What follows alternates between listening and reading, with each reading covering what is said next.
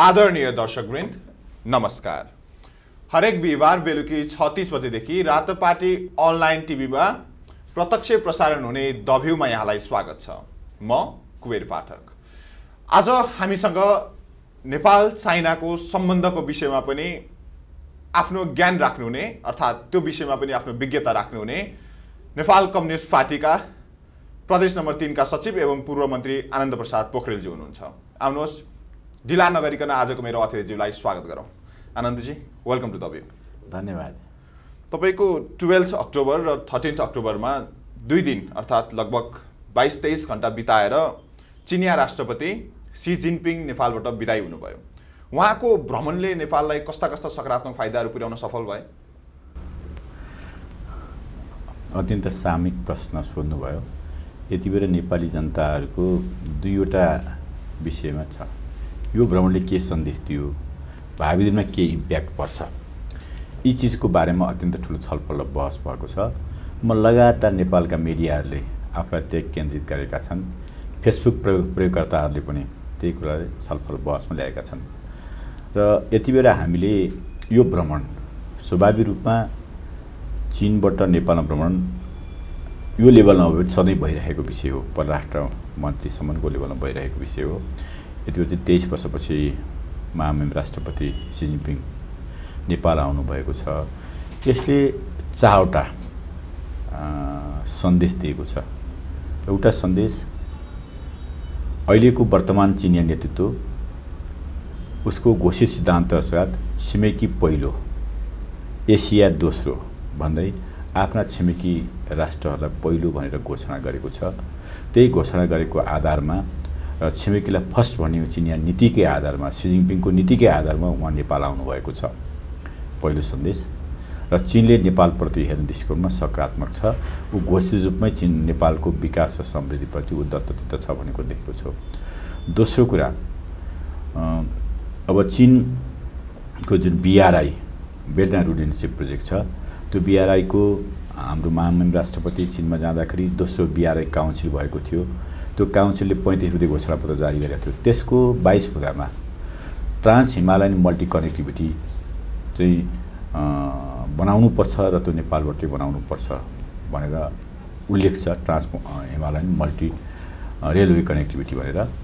र त्यसको बारेमा नेपालको वर्तमान सरकारले पनि रेलवेलाई पहिलो प्रायोरिटी दिएको घोषणापत्रले उल्लेख गरेको र चीनले पनि आफ्नो काउन्सिल मिटिङमा BRI काउन्सिल मिटिङमा अत्यन्त महत्त्वको साथ अगाडि बढाएको विषयलाई कार्यान्वयनको सन्देशको काम भएको छ। र belt and road initiative council दोस्रो मिटिङले जुन घोषणा गर्छ त्यो घोषणालाई कार्यान्वयन गर्नको लागि चीन तत्पर छ भन्ने दोस्रो सन्देश हामीले प्राप्त गरेका छौँ। तेस्रो अत्यन्त महत्त्वपूर्ण सन्देश, चीन र नेपालको सम्बन्धको जुन तह छ, नेपाल सार्वभौमसत्ता सम्पन्न मुलुक हो। जनसङ्ख्याको हिसाबले ठुलो होस् सानो होस्, भूगोलको हिसाबले ठुलो होस् सानो होस्, चीन र हामी समकक्ष र बराबरी हौँ। नेपालले चीनको सार्वभौमिकताको रक्षाको लागि महत्त्वपूर्ण भूमिका खेलेको छ र चीनले पनि नेपालको सार्वभौमिकताको रक्षाको लागि अत्यन्त महत्त्वपूर्ण भूमिका खेलेको छ। यो सन्दर्भमा चीन नेपालको पछि छ है। कुनै पनि अप्ठ्यारोमा चीन नेपालको पछि छ। हामी तिमीहरू अहिलेसम्म ल्यान्ड लक कन्ट्री थियौ, अब ल्यान्ड लिङ्क कन्ट्रीको रूपमा चीनले चाहिँ आफ्नो व्यवहार गर्छ। सबै उत्तरतिरका, नेपालका उत्तरतिरका, चीनको दक्षिणतिरका कनेक्टिभिटीलाई सबै खुला राख्न तत्पर छ भनेर चाहिँ अर्को सन्देश दिएको छ। चौथो सन्देश, अब हामी साउथ एसियामा प्रोएक्टिभली आउँछौँ, नेपालसम्म रेल लिएर आउँछौँ। त्यसपछि यसलाई चाहिँ हामी भारत हुँदै अरू मुलुकबाट पुर्याउनलाई तयार छौँ। त्यसकारण अब हामी केवल बायोलेटरल कनेक्सन होइन, हामी ट्राइप्याट्री कनेक्सनको, ट्राइप्याट्री नेगोसिएसनको आधारमा जानुपर्छ। त्यसको लागि भारत पनि तयार हुनुपर्छ, अरूक मुलुक पनि तयार हुनुपर्छ। र हामी अब नेपाल र चीन, भारतलाई त्रिदेशीय सम्पर्क र सम्बन्ध विकास गर्न चीन तयार छ भन्ने कुराको सन्देश दिएको छ। त्यो सन्देश यस अर्थ पनि दिएको छ किनभने सी जिनपिङ भारतको भ्रमणपछि नेपाल आउनुभएको छ। हामीले अनुमान गर्न सक्छौँ चिनिया राष्ट्रपतिले नेपालको बारेमा भारतसँग कुरा गरेको हुनुपर्छ भन्ने हामी अनुमान गर्न सक्छौँ। त्यो अनुमानको आधारमा अब नेपालको विकासको सन्दर्भमा चीनको मात्रै होइन, भारतको पनि त्यत्तिकै सहयोग रहन्छ भन्ने हामीले अनुमान दिन सकेका हुन्छौँ। अर्को कुरा के, अर्को महत्त्वपूर्ण कुरा के भनेदेखि अब नेपालमा हामीले 3 पटक हाम्रो छिमेकीबाट नाकाबन्दीको स्थिति बिहोरेका थियौँ। अब कसैले कसैलाई नाकाबन्दी लाएर मुलुक नाकाबन्दी र प्रतिबन्धित हुँदैन र समान रूपले सबै ढङ्गले चाहिँ हामी के भन्छ एसएस समुद्रसँगको एसएस र सँग पुर्याउन सक्छौँ, तेस्रो मुलुकमा जाने बाटाहरू हामीले प्राप्त गर्न सक्छौँ भन्ने खालको सन्देश पनि हामीले प्राप्त गरेका छौँ। यी 4-5 वटा सन्देश अहिलेको भ्रमणबाट हामीले प्राप्त गरेका छौँ। त्यसपछि तपाईँले भने जस्तै जुन नेपाल भूपरिवेष्टित देश होइन भूजडित देश बन्नेछ भन्ने चाहिँ जुन महामहिम राष्ट्रपतिज्यूले कुरा गर्नुभयो, यसलाई अर्को तरिकाले कसरी पनि विश्लेषण गरेका छन् भने जस्तो सार्क मुलुकहरूमा त धेरैवटा देशहरूसँग त चाइनाको सम्बन्ध, चाइनाको सीमाहरू त जोडिएको छ। यो अर्थमा हेर्ने हो भने त नेपाल मात्रै एउटा चीनसँगको भौगोलिक रूपले नजिक छ भन्ने तर्क त आफै खण्डन हुन्छ एउटा एस्पेक्टबाट हेर्ने हो भने। मतलब नेपालको लागि मात्रै चाइना छैन, नेपाल जस्तै अन्य देशहरूको लागि पनि चाइना उत्तिकै तयारी छ, उत्तिकै अगाडि बढिरहेको छ भन्ने कुराको सन्देश पनि त हुनसक्छ नि भूजडित भन्ने अर्थले। ठ्याक्कै तपाईँले कुरा राख्नुभयो। हाम्रो 1400 किलोमिटर भूभाग चीनको स्वशासित तिब्बतसँग जोडिन्छ र उसका 14वटा मुलुक चाहिँ सीमा जोडिएका मुलुक छन्। त्यस कारण उसका छिमेकी भन्दाखेरि हामी मात्रै होइनौँ र 14वटा देशसँग उसको चीनको सीमा जोडिन्छ। तर हामी विशेष छौँ, विशेष यसमानेमा छौँ। धेरैपल्ट नेपालको बाटो भएर तिब्बतमा इतिहासमा आक्रमण गर्न जाँदाखेरि पनि नेपाल ढाल बनेर त्यसको प्रतिरक्षा गरेको छ। बस भलै नेपालको सार्वभौमताको रक्षाको लागि, नेपालको अखण्डताको रक्षा गरेको छ। म एउटा सन्दर्भ सुनाउँछु तपाईँलाई। 2013औं शताब्दीमा सुल्तानले, चीन पहिले धेरै आक्रामक थियो, धेरैपल्ट आक्रमण गर्थ्यो। सुल्तानले सोचे अहिले चीन चुप लागेर बसेछ, हामीले आक्रमण गऱ्यौँ भने चीनलाई चाहिँ हामी पराजित गर्न सक्छौँ भनेर पश्चिमबाट चाहिँ लखनऊबाट चाहिँ 1.5 लाख घोडचढी सेना लिएर चाहिँ नेपालको बाटो हुँदै तिब्बत जाँदै थिए। तत्काल नेपालको खस राज्य पुण्यले चाहिँ ती सबै सेनालाई चाहिँ त्यहीँ ध्वस्त गरेर केवल 3 जना मात्रै सेना फर्किन सकेका थिए र तिब्बत उनीहरू जान सकेनन्। त्यतिबेला अप्रत्यक्ष रूपमा नेपालका शासकहरूले, तत्कालीन शासकहरूले तिब्बतमा आक्रमण व्यक्तिलाई पराजित गरेका छन्। दोस्रो तपाईँलाई भनौँ पृथ्वीनारायण शाहले पटक पटक नेपाल मार्फत चाहिँ भोट जाने उनले प्रयत्न गर्दाखेरि पृथ्वीनारायण शाहले हरेक युद्धमा ब्रिटिसलाई पराजित गरे, ब्रिटिस अङ्ग्रेजलाई पराजित गरेको छ र त्यसपछि उनीहरूले सकेर सिक्किमलाई कब्जा गरेर कलकत्ता लासा व्यापार गर्ने वातावरण तयार गरेर पुगेका थिए। र पछिल्लो अवधिमा खम्पा विद्रोह, सायद 1978 को कुरा हो, खम्पा विद्रोहलाई नेपाल गरिब थियो, विपन्न थियो, चीन पनि त्यति शक्तिशाली थिएन। त्यो अवस्थामा चीन र अमेरिकाको असहमतिको बावजुद पनि खम्पा विद्रोहलाई चाहिँ कुल्चिएको थियो र त्यहाँको चाहिँ तत्कालीन के अरे खम्पा विद्रोहका नेता ल्यान्डुप होइन, त्यहाँबाट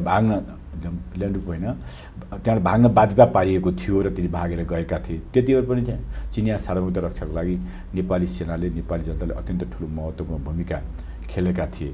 त्यसो भएको कारणले गर्दाखेरि म के राख्न चाहन्छु भनेदेखि यो ऐतिहासिक भूमिका नेपालले निर्माण गरेको छ। त्यहाँ छिमेक अन्त पनि छुइमा जोडिएका होलान्, तर नेपालको रणनीतिक महत्त्व यस्तो छ कि र प्रकारान्तरले धेरै पश्चिमा राष्ट्रहरू, अमेरिकाहरू चाहिँ चीनलाई घेर्ने रणनीतिमा छन्। त्यो इन्डो पेसिफिक स्ट्राटेजीको नाममा होस् अथवा अरू हिन्द, अहिले पनि हेर्ने हो भने त ट्रम्प आउने बित्तिकै जुन व्यापारी युद्ध बढेको छ र त्यसलाई चाहिँ नेपालको भूभाग प्रयोग गरेर पाए हुन्थ्यो भन्ने उनीहरूको धारणा छ। हामीलाई थाहा छ चीन र भारतसम्म धेरै अन्तर्विरोधहरू छन्, धेरै पटक सीमामा आमन्य सामन्य पनि भएको छ र चीनले ठानेका शत्रुहरू अहिले पनि तिब्बतमा आश्रम बनाएर बसिरहेका छन् है। त्यो स्थितिमा उसका छिमेकी देशको सम्बन्ध कस्तो छ भन्ने बारेमा मैले यहाँभन्दा बेसी बताइरहनु पर्दैन। नेपाल चीनको सम्बन्ध कस्तो छ भन्दाखेरि इतिहासमा जति बेला हामीले सम्बन्धको स्थापना गऱ्यौँ त्यो चाहिँ विवादरहित, कुनै समस्या रहित कूटनीतिक सम्बन्ध स्थापना भएदेखि सम्बन्ध कसरी छ भनेदेखि नेपाल र चीनको छ। त्यति मात्र होइन, प्राचीन कालदेखि नै हामी चाहिँ बुद्ध भद्रदेखि होइन हुइन्साङदेखि यी सबैमा पनि अत्यन्त जनस्तरको सांस्कृतिक सम्बन्ध पनि छ। सी जिनपिङको भनाइमा नेपालको बुद्ध धर्मले चीनको चाहिँ स्थानीय धर्म बनाएको छ भनेर रिकगनाइजेसन गरेको छ। यो धार्मिक र सांस्कृतिक सम्बन्ध छ, राजनीतिक सम्बन्ध पनि त्यत्तिकै महत्त्वपूर्ण छ र त्यसो हुँदाखेरि हाम्रो समस्या कहिल्यै छैन। त्यसो नेपालले अगाडि सारेको असंलग्न परराष्ट्र नीति र पञ्चशीलको सिद्धान्त र आफ्नो भूमि कुनै पनि मुलुकको विरुद्धमा प्रयोग गर्न नदिने, चाहे त्यो चीन होस् अथवा चाहे भारत होस्, कसो प्रयोग गर्न नदिने र एन्टी चाइनिज गतिविधि नेपालमा हुन नदिए जस्ता महत्त्वपूर्ण कामको एउटा रखबारी गरिरहेको महत्त्वपूर्ण परराष्ट्र नीति अंगीकार गरिरहेको मुलुकसँगको सम्बन्ध र अरूसँगको सम्बन्धको बात तुलना गर्न सकिँदैन। यो सी जिनपिङको शब्द भने नेपालको सम्बन्धमा व्याख्या गर्नै सकिँदैन। हाम्रो सम्बन्ध के छ, फ्रेन्डली सम्बन्ध मात्रै छ, अरू कुनै छैन। यसरी परिभाषित गरेको बेलामा नेपालको सम्बन्धको बारेमा त्यत्तिकै महत्त्व पर्छ। अब भूजडित र नजडितको भन्ने कुराको बारेमा कुरा गर्दाखेरि हामीले के बुझ्नुपर्छ भनेदेखि हामीसँग 12वटा नाका उत्तरतिर चाहिँ हामी खोल्नुपर्ने छन्। नेपाली जनताको माग पनि त्यही छ। अहिले हामी मुलुक सङ्घीयतामा गएको बेलामा कम्तीमा हामीले 7 वा 8 9वटा नाका हाम्रो जरुरी छ। किनभने जस्तै दक्षिणतिरको सिमाना खुला छ, नाका पनि खुला छन्। उत्तरी सिमाना अहिले पनि प्रतिबन्धित अवस्थामै छन्। केवल हाम्रो चाहिँ केरुङ र तातोपानी केही मात्रामा चलिरहेको स्थिति हो। त्यसमा प्रदेशै पछि सीमा नाका खोल्नुपर्छ भन्ने माग भइरहेको बेलामा र त्यति बेला चाहिँ त्यो मागलाई समर्थन गर्नु, अनि त्यसपछि तिब्बत केरुङ काठमाडौँ लुम्बिनी अथवा गौतम बुद्ध जन्मेको ठाउँसम्म चाहिँ रेलवे कनेक्टिभिटी बनाउन दिनु, अनि सुरुङ मार्ग बनाएर चाहिँ अहिले भइरहेको केरुङ काठमाडौँ मार्गलाई चाहिँ कम्तीमा 72 किलोमिटर झारेर चाहिँ एउटा सहज वातावरण तयार गर्नु जस्ता कुराहरूले चाहिँ के कुरा देखाउँछ भने हिजोको भन्दा अहिले जुन भूजडित क्षमताको विकास गर्ने स्थिति अहिले तयार भएको छ। त्यसपछि चिनिया नेतृत्वले सहयोग गर्छु भनेर भनेको छ। त्यो मन वचन कर्मले, किनभने राष्ट्रपतिको सम्बोधनमा पनि ती कुरा बनेको छ र त्यसपछि बाइलेटरल सम्झौता पनि ती कुरा बनेको छ।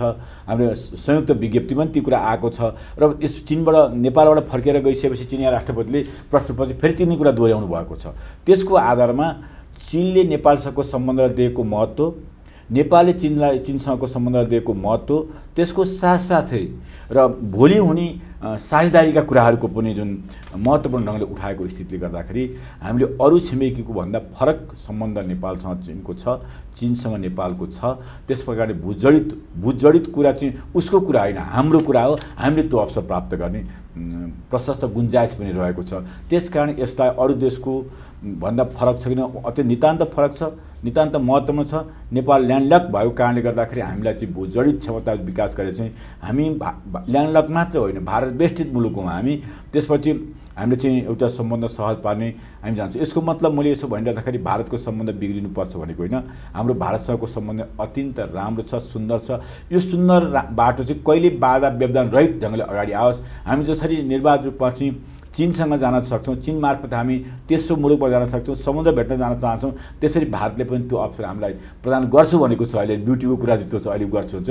अहिले ब्युटीको कुरा भन्नुहुन्छ भनेदेखि यति बेला हामीले चीनसँग राम्रो सम्बन्ध राखेको राष्ट्रको हैसियतले हामीलाई अवसर पनि प्राप्त भएको छ। त्यो अवसर के भनेदेखि हामीले चीनसँगको सम्बन्ध विकास गर्ने र समुद्र मार्गसँग जानको लागि चाहिँ बाटो प्राप्त गर्ने, रेल कनेक्टिभिटीलाई अगाडि बढाउने कुरा गरिरहेको बेलामा अथवा ट्रान्समिसन लाइनलाई नेपालबाट चाहिँ तिब्बतसम्म लाने कुरा गरिरहेको बेलामा हामीले त्यही अवसर चाहिँ भारतले पनि आऊ हामी BBIN अन्तर्गत जाउँ, भुटान, बङ्गलादेश, इन्डिया र नेपालको जुन बाटो छ त्यो मार्फत हामी इस्ट एसियामा पनि जान सक्छौँ, साउथ एसियामा जान सक्छौँ, खाडी मुलुकमा पनि जान सक्छौँ। त्यो अवसर छ भनेर हामीलाई भारतले त्यो अवसरको पनि हामीलाई चाहिँ अफर गरेको छ।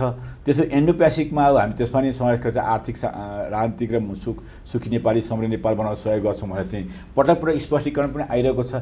चीनले पनि त्यो अवसर प्रदान गरिरहेको छ। त्यसकारण अहिलेको स्थिति हेऱ्यो चाहिँ अत्यन्त कुशल परराष्ट्र नीति सहित यसमा त चिनिया राष्ट्रपतिज्यूको कति महत्त्वपूर्ण भ्रमण थियो भन्ने कुरा त त्यति नै उहाँ आउनुभन्दा एक दिन अगाडि नै अमेरिकाका राजदूतले तपाईको नेपाल उहाँले आफ्नो इन्डो पेसिफिकको स्ट्र्याटेजीको विषयमा आफ्नो ट्विटरमा 2 मिनेट करिब 2 मिनेट बराबरको उहाँले स्पष्टीकरण नै दिनुभएको थियो। यसले पनि त प्रश्न पार्छ। त्यसकारण अहिलेको सन्दर्भमा कति महत्त्व छ भन्ने कुरा परिभाषामा होइन, शब्दमा होइन, भावनामा बुझ्छौँ। र अर्को नाफा घाटाको कुरा तपाईँले मलाई गर्नु, यो भनेर नाफा होइन।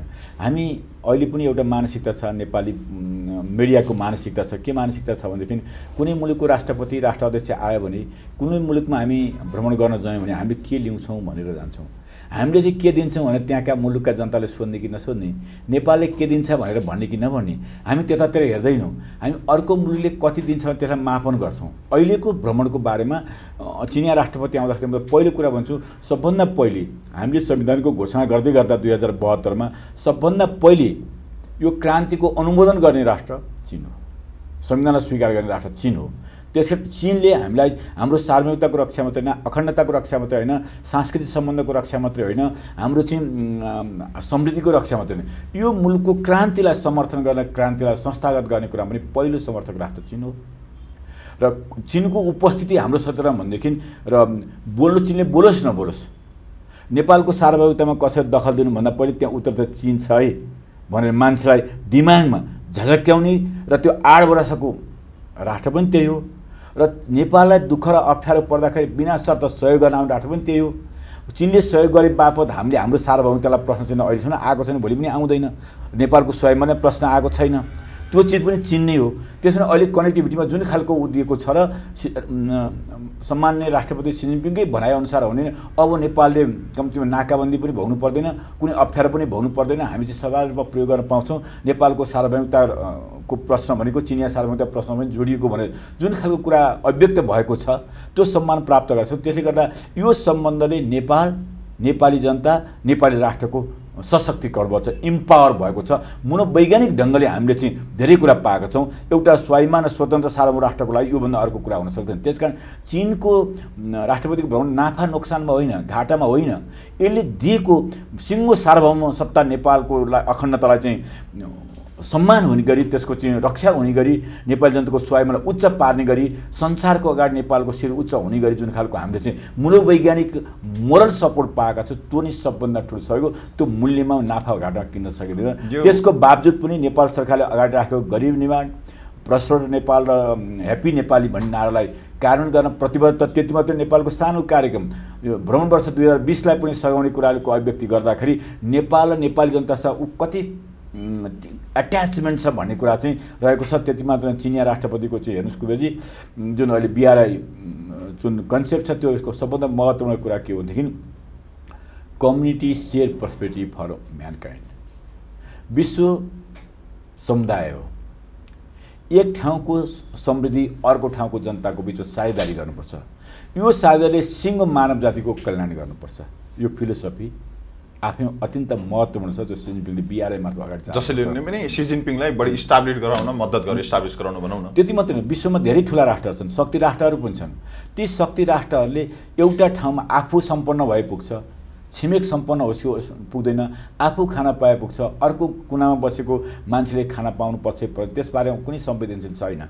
स्रोतमाथिको कब्जा भएदेखि पुग्छ, स्रोतको मुनाफा आफूले पाए पुग्छ भनेर एउटा एक ढङ्गले चलिरहेको विश्व व्यवस्थाभित्र चीनले संसारका मान्छेहरू भोका नाङ्गा रहनु हुँदैन र संसारका एक ठाउँको प्रोस्पेरिटी अर्को फार्म साझेदारी बन्न पाउनुपर्छ र गरिबी निवारण हुनुपर्छ भन्ने जुन कुरा भनेको छ। यसले गर्दा मानवीय रूपमा ढङ्गले पनि यो अत्यन्त महत्त्वपूर्ण छ। त्यसकारण चिनिया जनताको गरिबी निवारण सन् 2020सम्म 0 पोभर्टी बनाउने उनीहरूको जुन उद्घोष छ, त्यसले गर्दाखेरि त्यसैको दक्षिणपट्टि रहेको हिमालको काखमा रहेको जनताको नि गरिबी निवारणको लागि त्यसरी सायद सहभागी बन्ने र बन्छु भन्ने कुरा त्यो त ठ्याक्कै उहाँले भनेकै एउटा वाक्यमै छ जस्तो लाग्छ। किनकि चिनिया राष्ट्रपतिज्यूले भन्नुभएको थियो जे बोल्छौ पुरा गर, हाम्रोमा त पुरै भइराखेको छैन। जस्तो पछिल्लो ट्रेन्डमा हेर्ने हो भने चीनमा 40 वर्षमा 74 करोड व्यक्तिहरूलाई रोजगारी प्रदान गरिराखेको रहेछ। यो स्थिति हेर्ने हो भने त निकै फरक छ। लगभग 1 वर्षमा 2 करोड मान्छेहरूलाई रोजगारीमा उहाँहरू जोड्दै हुनुहुन्छ। खैर, म त्यस पछाडि अर्कोमा जोडिन चाहेँ। अर्को प्रश्न मेरो थियो, जस्तो यो भगिनी सम्बन्ध जुन छ, भगिनी सम्बन्धले खासमा के फाइदा पुग्छ? यो महानगरपालिकाहरूको बिचको भगिनी सम्बन्धको कुरा, कुनै सहरहरू बिच, दुईटा सहर बिचमा भगिनी सम्बन्ध इस्टाब्लिश गर्ने कुरा छ। भगिनी सम्बन्ध भनेको भगिनीको अर्थ दिदीबहिनीको सम्बन्ध हो, सिस्टरसिप रिलेसनसिप। यसको पहिलो कुरा त यसको मूल उद्देश्य भनेको सांस्कृतिक आदान प्रदान हो र भाषागत आदान प्रदान हो र त्यसपछि त्यसको इनहेरिटेज सम्पदाहरूको आदान प्रदान हो। अर्को भन्दा मानवीय संस्कृतिको आदान प्रदान हो पहिलो कुरा। त्यसै मानव हार्मोनीको कुरा हो।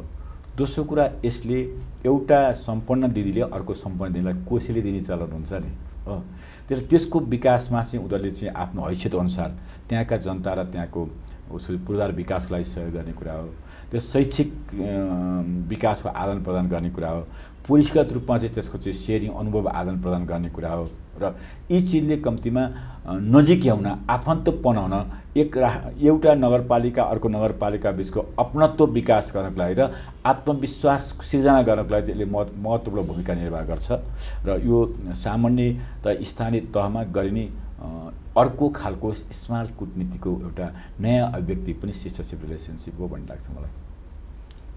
त्यसैसँग मैले अर्को जोड्न चाहेको प्रश्न छ, तपाईँ जस्तो इन्डियासँग पहिला भ्रमण भएपछि नेपाल आउनुभयो राष्ट्रपतिज्यू, यसमा केही कुनै राजनीतिक महत्त्व छ यसको? यसलाई पनि बेग्ला बेग्लै विश्लेषकहरूले बेग्ला ढङ्गले व्याख्या गरेका छन्। अब मलाई चाहिँ त्योभन्दा छुट्टै ढङ्गले म आफ्नो बुझाइ छ मेरो यसमा। आजको दुनियाँमा एउटा मुलुकमा जाँदाखेरि बाटामा पर्ने मुलुक भ्रमण गर्ने प्रचलन धेरै बढिया छ र एकपल्ट आफ्नो मुलुकबाट निस्केर हिँड्नु फेरि फर्केर अर्को ठाउँमा आउनुमा जुन खर्चको हिसाबले आज त्यति सजिलो विषय होइन, किन विश्व ग्लोबलाइजेसन भएको छ, भूमण्डलीकरण भएको छ, सबै ठाउँमा आफ्ना कूटनीतिक सम्बन्धहरू पनि छन्। त्यसले गर्दाखेरि राष्ट्रपति सी जिनपिङले चाहे युरोपको भ्रमण गर्दा, चाहे अमेरिकाको भ्रमण गर्दा, चाहे खाडी राष्ट्रको भ्रमण गर्दा, बहुराष्ट्रहरूको भ्रमण गरेर फर्किने प्रचलन तपाईँले देख्नुभएको छ। यो सन्दर्भमा पनि उहाँको आफ्नै रुटिन थियो, किनभने हिजो पहिलो बैठक चाहिँ उहाँले चाहिँ वुहानमा गर्नुभएको थियो क्यारे, त्यसपछि दोस्रो बैठकको रूपमा चाहिँ इन्फर्मल बैठकको रूपमा चाहिँ अहिलेको चाहिँ जुन भारतमा उहाँले गर्नु तमिलनाडुमा त्योले चाहिँ नेपाललाई चाहिँ भारतसँग जोड्नुपर्छ र चिनिया राष्ट्रपति नेपालको सन्दर्भमा भारतसँग अनुमति लिन जानुभयो, त्यसका खास कारण छ। त्यसकारण नेपाललाई यो भ्रमणको महत्त्व दिएको छैन भन्ने ढङ्गले पनि प्रचार आएको देखिन्छ। त म त्यसो मान्दिनँ। एउटा सार्वभौम सत्ता सम्पन्न राष्ट्रको राष्ट्रपति अर्को सार्वभौम सत्ता मुलुकको बिचमा आउँदाखेरि त्यसमा भारतसँग आएको भने जोड्न जरुरी छैन। यो इन्डिपेन्डेन्ट भ्रमण हो। म किन यसको लागि पुष्टि गर्न चाहन्छु भने भारतीय मिडियाहरूले यो अहिलेको चाहिँ जुन नर्थ साउथ रेलवे कनेक्टिभिटीको कुरा छ, त्यो कनेक्टिभिटीको कोही खुसी छैन। मिडिया मैले धेरै पढेँ, नेपाल चाहिँ चीनतिर ढल्किन लाग्यो। अब चीनले चाहिँ केरुङ काठमाडौँ लुम्बिनी रेलवे बनाइदिने भयो, त्यसले गर्दा चाहिँ अब नेपाल चाहिँ चीनको पोल्टामा जाने भने जुन आशंका व्यक्त गरेको सन्दर्भमा त्यही कुरो नेपालमा आएर राष्ट्रपति सी जिनपिङले गर्नुको कारणले के गर्छ भने यसमा भारतको सम्बन्धसँग यसको कुनै पनि रिलेसन छैन, सम्बन्ध छैन। उहाँले भारतसँग आफ्नै एजेन्डामा छलफल गर्नुभयो, भारत र चीनको एजेन्डामा छलफल गर्नुभयो। त्यसैले चिनिया बेजिङबाट पनि भारतसँग चीन र भारतको सम्बन्ध नयाँ अध्याय र नयाँ युगमा प्रवेश गरौँ भनेर भन्यो भनेदेखि भारतले पनि त्यही कुरो दोहोऱ्याएको छ। त्यसमा उहाँहरूको इन्डिपेन्डेन्ट भ्रमण हो। त्यसले गर्दा अहिले नेपालसँगको भ्रमण पनि इन्डिपेन्डेन्ट भ्रमण हो। त्यसमा एउटा चीनसँग जोडिनु भारतसँग जोडिनुपर्छ भन्ने लाग्दैन। तथापि के कुरा भनेदेखि त्रिदेशीय जुन कनेक्टिभिटीको कुरा भइरहेको बेलामा भारतसँग नेपाल आउँदाखेरि त्रिदेशीय रेलवे कनेक्टिभिटीले चाहिँ एउटा सकारात्मक सन्देश दिन सक्छ कि भनेर अनुमान गर्न सक्ने कुरा हो। त्योभन्दा बेसी भारतसँगको भ्रमणलाई नेपालको भ्रमणसँग जोड्नुपर्ने जरुरी छैन। भारतसँग कुनै सम्झौता पनि भएका छन्, खालि अनौपचारिक कुराकानी भएछन्। नेपालमा धेरै 20वटा सम्झौता भएका छन्। यसले गर्दाखेरि त्यसमा कुनै जोड्नुपर्ने छैन। हामी सबैले, हामी मिडियाहरूले अथवा हामी राजनीतिक मान्छेहरूले र शङ्का गर्ने मान्छेलाई आफ्नो दिमागलाई पनि सार्वभौम बनाऊ र आफ्नो ठाउँबाट मुक्त भएर छलफल गरौँ कि हामी चाहिँ कम्तीमा अर्कातिर टाँसिनु जरुरी छैन, स्वतन्त्र ढङ्गले निर्णय गर्न सक्छ र भन्ने ढङ्गले चाहिँ बुझ्नुपर्छ। त्यो स्वाभिमान नेपाल र नेपाली जनताले नेपालको राजनीतिले विकास गर्नुपर्छ। त्यसकारण आशंकाको भरमा शङ्काको भरमा चलाउने होइन। त्यसले म आग्रह गर्छु, अब बोल्दा भन्दा आशंका र अनुमान गर्ने र अनुसन्धान गरेर बोलौँ, छलफल गरेर बोलौँ। यसको चाहिँ के अरे प्लस नेपाल चाइना प्लस भन्नु अथवा नेपाल भारत चीन भारत प्लस भन्नुको अर्थले त्रिदेशीय सम्पर्क छलफल त होला, तर हामी मुक्त भएर छलफल गर्यौँ भने यो नेपालको हितको लागि, नेपालको सार्वभौमिकताको लागि, नेपालको अखण्डताको लागि, नेपाली जनताको समृद्धिको लागि र चीन र नेपालको ऐतिहासिक र वर्तमान सम्बन्ध अझ नयाँ युगमा चरणमा प्रवेश गराउन लागि भएको भ्रमण हो। यहाँभन्दा बेसी शङ्का गर्न जरुरी छैन। तर यति भन्दै गर्दा पनि जस्तो नरेन्द्र मोदीले पर्सनली नै 9 घण्टा समय बिताउनु भयो, जहाँ हाम्रो प्रधानमन्त्रीले करिब 1 घण्टाको हाराहारी मात्रै व्यक्तिगत कुराकानी अथवा हरेक देशको विषयमा कुरा गर्ने मौका प्राप्त गर्नुभयो। अनि अझ अर्को आरोप के छ भने जस्तो नेपालले आज पनि आफ्नो प्राथमिकतालाई चाहिँ चिन्न सकेको छैन। हामीले जाँदै गर्दा के कुरामा चाहिँ डिल गर्ने, के कुराले चाहिँ प्राथमिकता मानेर आफ्नो सम्झौता गर्ने भन्ने कुरा नै छैन। र धेरैको अहिले पनि परराष्ट्र विश्लेषकहरुकै के छ भने नि त्यसो भए यो 20 वटा सम्झौताभित्रको हाम्रो गेम चेन्जिङ प्रोजेक्ट के त भन्ने प्रश्न छ के मैले यसको बारेमा के भन्दाखेरि हाम्रा राजनीतिक तहबाट यत्रो भ्रमण 23 वर्षपछि यति धेरै सम्झौता केपी ओलीकै पाला भयो, नेपाल कम्युनिस्ट पार्टीको सरकारकै पाला भयो, हाम्रो पालामा गर्न सकेनौँ। त्यो कोणबाट आलोचना सुरु गरेका छन् एक पक्षले। अर्को पक्षले हाम्रो आफ्नो उन्नति पनि देख्न सक्दैन, अर्काको पालना गरेको काम पनि देख्न सक्दैन। विज्ञहरू त यी जो नेपाल चीन सम्बन्धी विषय विज्ञहरू छन् कहिले न कहिले पावरमा छन् नि, कोही योजना आएको पावरमा छन्, कोही कहाँको पावरमा छन्। उनीहरूले के चाहिँ हिजो अस्ति त्यो प्रायोरिटी राइट गरे, किन यो भौतिक विकासको कुरो त हिजोदेखि आजसम्म एउटै हुन्छ नि, एउटै चिज गर्नुपर्ने नि। हाम्रो रेल गएको सम्बन्धको बारेमा त एउटै कुरा हो नि त। त्यसले गर्दा त्यो आसन गर्छन्। प्रायोरिटी तोकेकै कारणले गर्दाखेरि यो 20 वटा सम्झौता हुन सकेको हो। प्रायोरिटी नतोके भए हुँदैन थियो। नेपालको अहिले प्रायोरिटी रेलवे थियो, तर रेलवे त अहिले त आउँदैन नि, त सबैले बुझेको कुरा हो नि। किनभने सिगाछेबाट केरुङको नजिकसम्म आउनको लागि पनि 5-6 वर्ष लाग्छ भनेको छ चीनको आफ्नो उसमा। 1 वर्ष छिटो होला, त्यो यहाँ आउनु पनि 2-3 वर्ष लाग्छ। रेलवेले आउनु 9 वर्ष लाग्छ। 9 वर्षसम्म चाहिँ कम्तीमा अहिलेको बाटोको अहिले चलिरहेको बाटोकोले त हाम्रो पारावाहन त राम्रोसँग चल्दैन, स्थलगत पारावाहन त। त्यसकारण सुरु मार्ग चाहियो। सुरुमा 30 किलोमिटर सुरु मार्गको हामी चर्चा र अगाडि बढाउनु पर्ने छ अरे टोखा छ अरे सुरु मार्ग। त्यसपछि अरू के अरे रसुवातु केरुङ सुरु मार्ग जुन दुई खण्डको सुरु मार्गको बारेमा छलफल गरेका छन्। प्रायोरिटी तोकेरै त्यसो गरेको, प्रायोरिटी नतोके भए त्यसो हुँदै थियो। भनेपछि जति पनि भएका छन् यो प्रायोरिटी प्राथमिकताकै आधारमा प्राथमिकता। त्यसकारण उता हामीले चाहिँ ओलन्चुङ गोला, किमाथाङका कोरला नाका खोल्नुपर्छ, हिल्सा नाका खोल्नुपर्छ भनेर भनेका छौँ। यो प्रायोरिटी तोकेरै भनेको। त्यहाँको प्रदेशहरूलाई चाहिँ सहज पारावाहन सुविधा उत्तरतिरबाट प्राप्त गर्नको लागि चाहिँ गरेका चिजहरू। त्यसकारण यो अहिले चाहिँ यसले गर्यो, त्यसकारण प्रायोरिटी तोकेर के हुन्थ्यो प्रायोरिटी अहिलेसम्म तपाईँले यो भन्ने मान्छे के हो प्रायोरिटी भनेर भनेको छ सुन्नुभएको छ तपाईँले? यो चाहिँ प्रायोरिटी पहिले गर्नुपर्छ। त्यसो भए यिनीहरू जुन भइरहेछन् सुरुङ मार्ग लगायतका जुन अहिलेका 20 वटा प्रोजेक्टहरू छन् यी सबै गेम चेन्जिङ प्रोजेक्ट हुन्। यसले स्वाभाविक हो। यति हो कि हामीले चाहिँ अहिले थप 6 वटा नाका खोल्न सक्यौँ, यो टोखा सुरुङ मार्ग बनाउन सक्यौँ, रेल बनाउन सक्यौँ। यो गेम चेन्जिङ हो। यो हामीले कम्ती 10-12 वर्षबाट गर्न सक्यौँ भनेदेखि नेपाल आफैमा समृद्ध हुन्छ। नेपालले अगाडि सारेको अथवा यो सरकारले अगाडि सारेको सन् 2000 सम्ममा कम्तीमा हामीले दिगो विकास लक्ष्य, संयुक्त राष्ट्रले अगाडि सारेको दिगो विकास लक्ष्य जो नेपाल पक्ष राष्ट्र त्यो तहसम्म पुग्नलाई एउटा चाहिँ महत्त्वपूर्ण भूमिका खेल्छ। त्यस आधारमा यो गेम चेन्जिङ प्रायोरिटी प्रोजेक्टको रूपमा चाहिँ हामीले यसलाई चाहिँ अंगीकार गरेका छौँ। त्यही अनुसार सरकारले अगाडि बढाएको। यसलाई चाहिँ यो सरकारको तयारी भनेको के? पुरा रातभरि दिउँसभरि छलफल गरेर चाहिँ पुरैलाई भाषण गर्न दिनु हो। मैले यो पनि सुन्दैछु उही अघिल्लो दिन मात्रै चाहिँ पूर्व प्रधानमन्त्रीले बोलायो, सल्लाह लिए जसो गरियो, अनि आउने दिन जुन तोकिन्छ त्यही दिन गर्ने हो। तोकिने घोषणा नभइकन आऊ भनेर भन्न त केही तयारी भएन। किन राज्यले त 15 वर्ष योजना बनाएको छ। 15 त्योभन्दा पनि जस्तो राजदूत स्वयं आएर पनि राष्ट्रपति आउँदै हुनुहुन्छ भने वाङीले सन्देश लिएर आउनुभयो, उहाँ आफै लिएर ककसलाई भेट्ने सबै सेड्युल समेत लिएर जानुभयो भने हाम्रोमा चाहिँ के माग्ने भन्ने कुराको पूर्व तयारी होस् भन्ने पनि त अनुमान होला नि। पूर्व तयारी नभइकन त यी चिजै आउँदैन। तपाईँलाई म यहीँ सँगै राख्छु। जस्तो मलाई एउटा यहाँनिर डाक्टर बाबुराम भट्टराईज्यूको गुनासो छ। यहाँनिर राष्ट्रपतिका प्रधानमन्त्रीको अनुपस्थितिमा डेलिगेसन लेभलको वार्ता हुनु, मधेस केन्द्रित दलहरूलाई उपेक्षा गरिनु, अनि रात्रिभोजमा ड्रेस कोडको नाममा नेपालको जातीय एवं सांस्कृतिक विविधतालाई व्यवस्था गरिनु सरकारको तर्फबाट यसमा भएका कमी कमजोरी हुन् भन्ने चाहिँ उहाँको तर्क छ। यो उहाँको आफ्नो कुरा हो, मलाई त्यस्तो लाग्दैन। किनभने उहाँलाई त्यो गुनासो यदि गुनासो गर्नै पर्छ त्यति मात्रै होइन, उहाँले रेलवे सम्झौतै नगर्नुहोस् भनेर भन्नुभयो हो। उहाँ कनेक्टिभिटी कस्तो चाहनुहुन्छ भन्ने कुरा पनि हामीले सङ्ख्या गर्ने ठाउँ छ। त्यसकारण बाबुराम भट्टराईजीले कसरी कुरा उठाउनु भयो, कुन दिमागभित्र के राखेर उठाउनु भयो, कता फर्केर उठाउनु भयो भन्ने कुराको बारेमा हामीले पछिल्लो अध्यायमा छलफल गर्नुपर्छ। र तपाईँले अघि भन्नुभएको थियो केपी ओलीले 1 घन्टा मात्रै भेट्नुभयो। जुन बायोलेटरल सम्झौता बायोलेटरल भ्रमणमा अघि तपाईँले भने जस्तो चिनिया विदेश मन्त्री पनि आउनुभयो, थुप्रै विज्ञ पनि आउनुभयो, छलफल पनि गर्नुभएको छ। त्यति बेला चाहिँ आयोजनाको बारेमा व्यापक रूपमा छलफल भएको छ। त्यति बेला त सही न हो, सही गरी साइन मात्रै हो। यो अन्तर्राष्ट्रिय भ्रमण र अन्तर्राष्ट्रिय राष्ट्र प्रमुखको भ्रमणको बारेमा के हुन्छ भनेको सबैले जानेका छन्। जान्दै पनि नजानेसरी अज्ञानतावश विषय उठाउने कुरा चाहिँ ठिक होइन भन्छ। भनेपछि अनौपचारिक लामो हुनसक्छ, औपचारिक छोटो मिठो हुनुपर्ने स्वाभाविक हो। र अर्को कुरा के हो भनेदेखि के अरे कति घन्टा बस्ने कति घन्टा नबस्ने भन्ने कुरा त्यसको कुनै अर्थ राख्दैन। र मिटिङ पनि कहिले हुन्छ एजेन्डा समानुपातिक छन्, सहज छन्, कुनै विवाद छैन, त्यो मिटिङ चाँडै सकिन्छ। जसमा धेरै एजेन्डाहरूमा विवादित लामो लाग्छ, यही अनुसार बुझ्नुपर्छ। चीन कति घन्टा कहाँ बिताउने भन्ने सन्दर्भमा नेपाल र चीनको कुनै समस्यै छैन।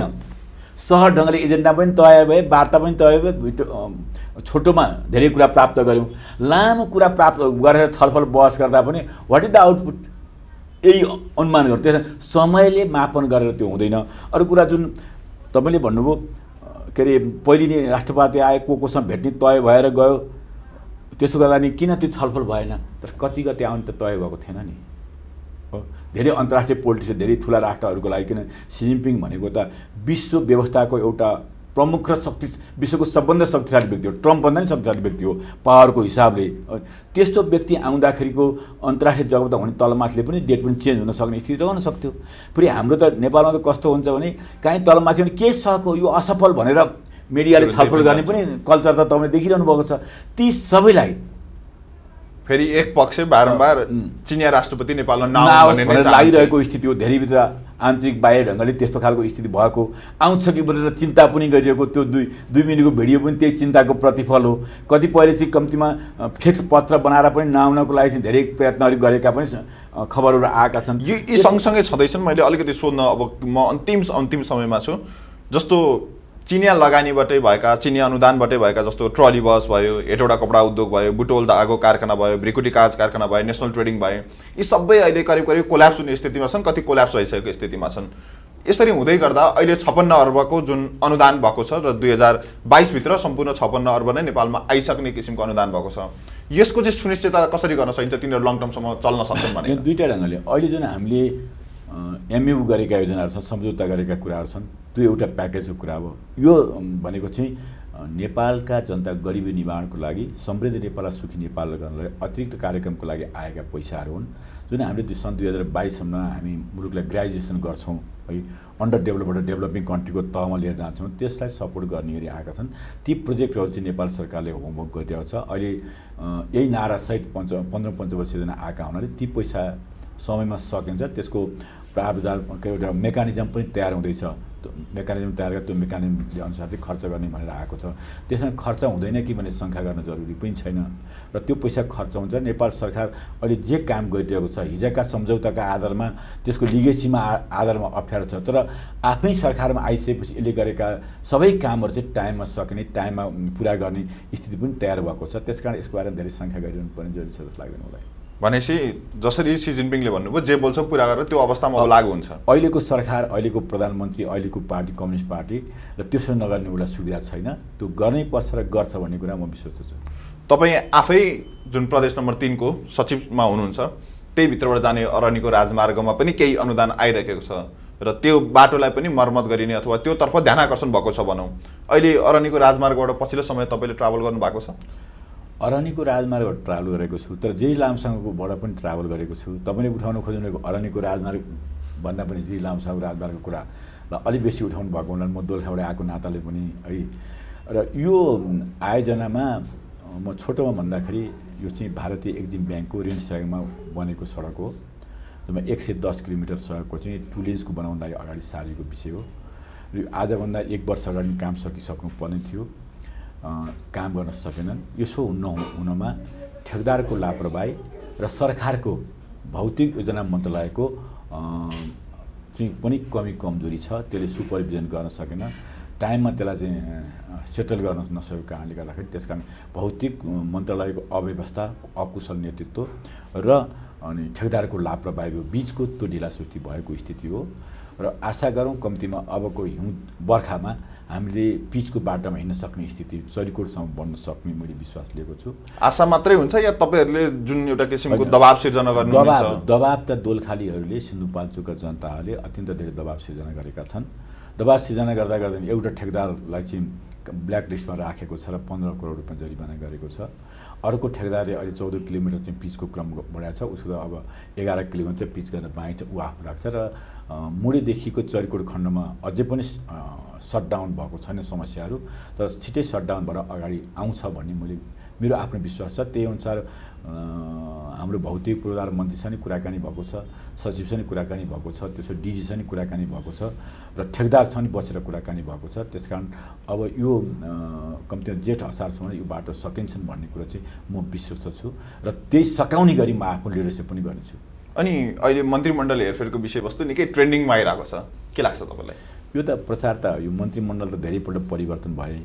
यो प्रधानमन्त्रीको आफ्नो क्षेत्राधिकारभित्र कुरा हो। मन्त्रीमण्डल कति बेर बनाउने, कति बेर फेर्ने उहाँको कुरा हो। तर यहाँ चाहिँ के चाहिँ कुरा हो भने मन्त्रीमण्डल फेरबदल हुँदैछ भनेर कर्मचारीको मनोबल पनि गिराउने, मन्त्रीहरूको मनोबल पनि गिराउने, ठिक समयमा काम नहोस् भने प्रचारबाजी गर्ने। र किनभने मन्त्रीमण्डल फेरिँदैछ भने कर्मचारी मन्त्रीलाई नटेर्ने हुन्छ, मन्त्री म जाँदिने हो कि भन्ने एउटा सङ्ख्याको वातावरण हुन्छ। त्यस कारण कन्फ्युजन क्रिएसन गर्नलाई गरिएका प्रचारहरू हुन्। यो प्रचारमा कुनै तुक छैन। त्यसमा मन्त्री भनेको प्रधानमन्त्रीको कुरा, प्रधानमन्त्रीले चाहेको कुरा कुनै न्युजै नबनाएको पनि परिवर्तन गर्न सक्नुहुन्छ। तर मलाई लाग्दैन तिहार अगाडि कुनै मन्त्री परिवर्तन हुने, विस्तार हुने सम्भावना छैन। भनेपछि यो चाहिँ एउटा र्युमर फैलाएर त्यसको लाभ लिन चाहने व्यक्तिको खेल हो। लाभ लिन चाहने भन्दा यसले चाहिँ लक्ष्य प्राप्त गर्न नसकोस् र सरकार चाहिँ अस्थिर छ भनेर सन्देश दिइरहन सकौँ, मन्त्रीहरूमा कन्फ्युजन क्रिएसन गरिसक्न सकौँ र कर्मचारीमा पनि कन्फ्युजन क्रिएसन गरेर लक्ष्य प्राप्तबाट विचलित बनाऊँ भन्ने एउटा साजिस हो भन्ने मलाई लाग्छ यो प्रचारबाजी। अन्तिममा अझै केही कुराहरू भन्नै पर्ने कुरा केही छुटेको छ जस्तो लाग्छ भने तपाईँलाई फोरम खुला छ। तपाईँको यो अत्यन्त लोकप्रिय, छोटो समय लोकप्रिय यो रातो पार्टी टिभी जुन प्रोग्राममा मलाई अवसर दिनुभयो, यसको लागि म रातो पार्टी टिभी र लगायत तपाईँ सञ्चालकलाई हार्दिक धन्यवाद दिन चाहन्छु। र हाम्रो सङ्घारमा दसैँ सिद्धिएको छ। अब तिहार नेपालसम्म र छठ आइरहेको छ। यस अवसरमा सम्पूर्ण देशवासीलाई, यो रातो टिभी सुनिरहनु हुने सम्पूर्ण श्रोताहरूलाई म हार्दिक शुभकामना व्यक्त गर्न चाहन्छु र विश्वास दिलाउन चाहन्छु आगामी दिनमा नेपाली जनताको चाहना अनुसारको प्रतिफल दिने गरी यो सरकार अगाडि बढ्नेछ। बेसहरू तयार भइसकेका छन्। हामी अत्यन्त कुशल ढङ्गले अगाडि बढेका छौँ। मुलुकको गरिबी निवारण रोजगारीको नयाँ एउटा अध्याय सुरुवात भएको छ। त्योतिर मुलुक जानेछ र कोही मान्छे भोका नाङ्गा नरहने सडक मानव रहित बनाउँछु भन्ने प्रधानमन्त्रीको सदिच्छा छ। यो सदिच्छा, यो चाडबाड, यो अवसरले पुरा गर्नेछ। म सबै जनतालाई शान्ति, समृद्धि, प्रगति र सुस्वास्थ्यको कामना गर्छु। हस्, यहाँसम्म आइदिनु भयो। आफ्नो अमूल्य समय र संवादको निम्ति हार्दिक धन्यवाद आनन्दज्यू। धन्यवाद।